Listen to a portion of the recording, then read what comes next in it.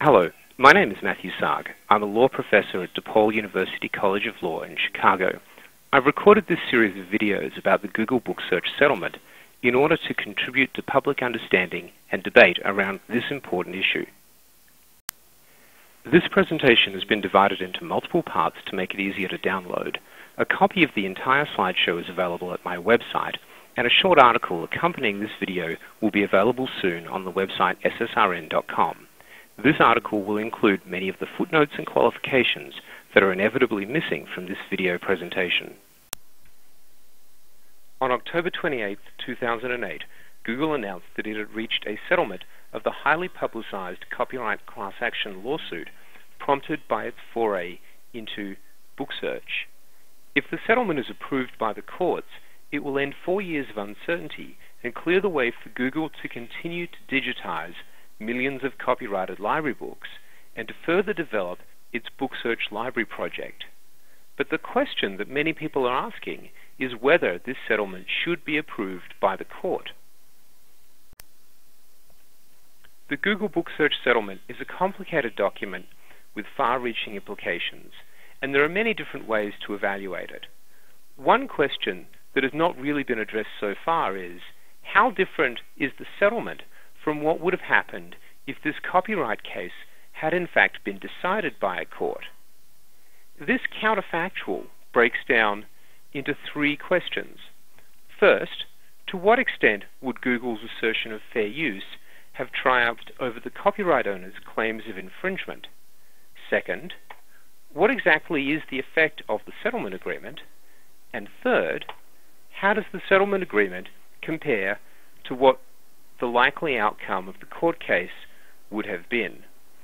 Addressing these three issues doesn't by itself answer the question of whether the settlement should be approved, but it's an important step towards that ultimate question.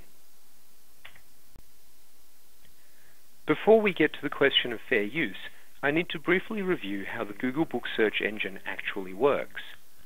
Google's aim is to build a comprehensive search engine that allows full-text searching inside millions of books from libraries all over the world. The problem here is that most books published over the last few hundred years aren't available in electronic form. Consequently, Google has been working with various libraries to digitize their paper collections over the past few years. Once a book has been digitized, Google can treat it the same way it treats an HTML web page. It stores a digital copy of the book on its servers and performs all kinds of data analysis in order to generate what is essentially a vastly improved library card catalog for the digital age. Once a book has been digitized and processed, it is available for reporting in response to user search queries. So with that in mind, we return to the question, is this copyright infringement, or is it protected by the fair use doctrine?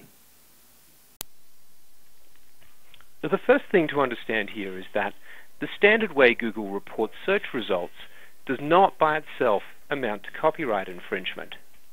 The basic bibliographic information that Google provides, such as title, author, subject matter, etc., are all clearly uncopyrightable facts.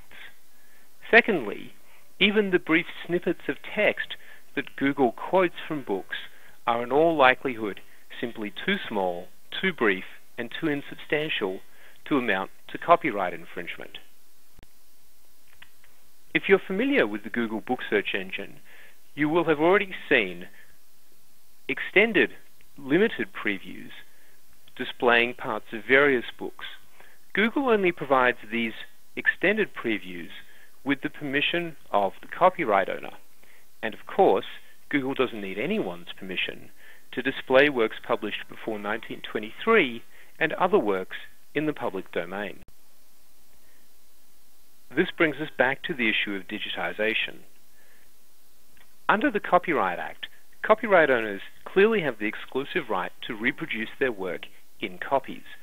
There is no doubt that digitally scanning a book and storing the scan on a computer hard drive where it can be retrieved and reprinted amounts to making a copy under the Copyright Act. Google's main argument against this charge of copyright infringement is that like the video cassette recorder and the MP3 player, this new technology is protected by the Fair Use Doctrine.